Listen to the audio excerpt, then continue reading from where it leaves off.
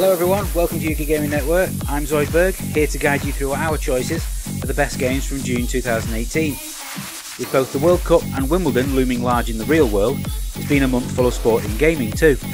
And with the soaring temperatures outside, we've found plenty of new releases to play, allowing us to sit next to large fans where it's cool. As usual, we only include brand new, complete games in our list, so don't expect to see Flashback or Ikaruga here, even though they are two of the greatest games of all time. Or Realm Royale, as that's in early access.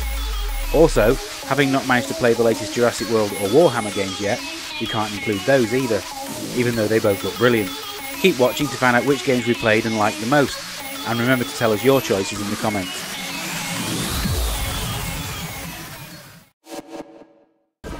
Copy, loud and clear. We're not going to lie, we worried that Codemasters had lost their way after last year's misjudged Micro Machines reboot, and when it was announced that Onrush was a similarly online focused arcade racer, we feared the worst. Thankfully, it marks a return to form, although one that ultimately falls just short of brilliance.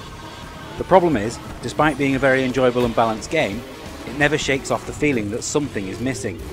It's like the multiplayer portion of a bigger game, but the developers forgot to include the rest of it on the disc. It's like releasing battle mode for Mario Kart without the main game to support it. So although the vehicles are fun to drive and the tracks look fantastic, we spent 90% of our time wishing that we could just take part in regular 3-lap races instead. If that gets added in a future update, it'll be well worth buying.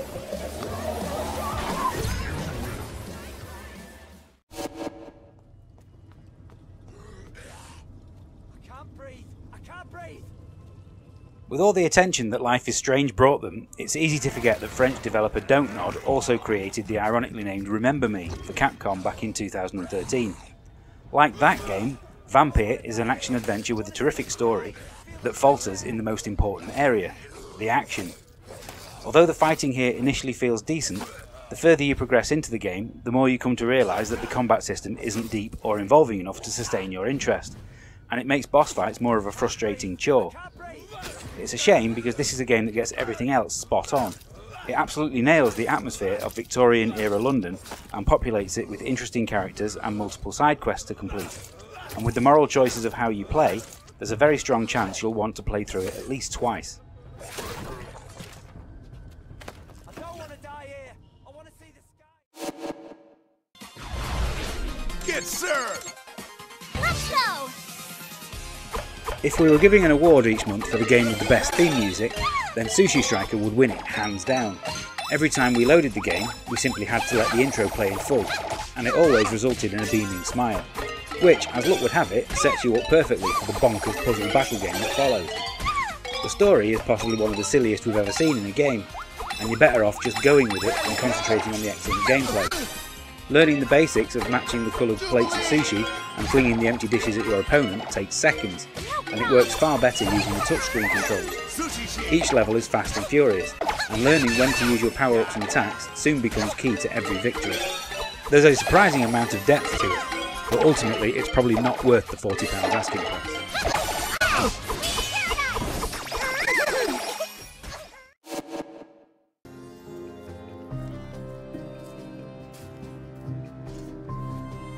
Simultaneously revealed and released in the middle of EA's press conference, the existence of Unravel 2 was one of the genuine surprises from this year's E3, and an incredibly welcome one at that. For the further adventures of Yarny, developers Coldwood have given him a buddy to whom he remains tethered for the duration of the game. This makes for some excellent co-op platforming for 2 players, but surprisingly it works really well when played on your own too. Well thought out mechanics allow you to switch between characters at any time, and even combine them together so that it never becomes tiresome. Puzzle sections are never too difficult to overcome, and they're always fun to solve, which is a good job too, as aside from the main quest, this sequel now includes even more puzzles in the shape of challenge rooms, which further test your lateral thinking once the main game is over.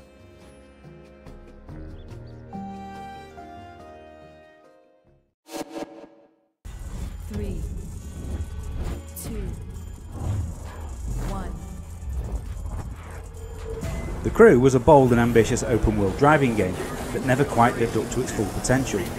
The Crew 2 sets about trying to rectify this by improving almost everything in the game and then adding even more vehicle types to get to grips with. We've barely scratched the surface of what this game has to offer, as it was released with just 2 days to go before the end of the month, but there's already much to like and admire about this sequel. We like the fact that fast travel is now available from the start, allowing you to take part in events all over the sprawling map from a menu. This makes the early stages far more enjoyable. Of course, it's still possible to road trip from coast to coast if you wish, but to get the most enjoyment out of that, you'll need to bring along some friends and a really fast car. It's disappointing that PvP won't launch until the end of the year, but the game is off to a really good start.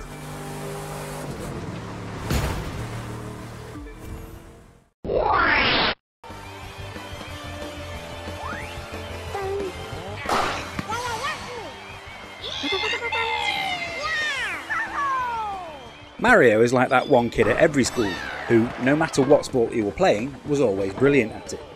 Golf, baseball, football, athletics, he's tried them all and succeeded every time. But for us, tennis remains his best sporting endeavour. Mario Tennis Aces might just be the best entry in the series yet, and feels like a direct response to the negative reception that Ultra Smash received. Where that game was lambasted for its lack of content, this one comes overloaded with it. It's the first entry to feature a full-blown adventure mode for nearly 15 years, and it rivals Sushi Striker for the silliest story of the month. It offers up numerous challenges that perfectly teach you how to get the best out of the different shot types available, and it does so without ever feeling like a tutorial. Online options are the only disappointment so far, but if Nintendo show the same commitment to new content that they have with Splatoon and ARMS, we can see this being a game that we'll be playing for months to come.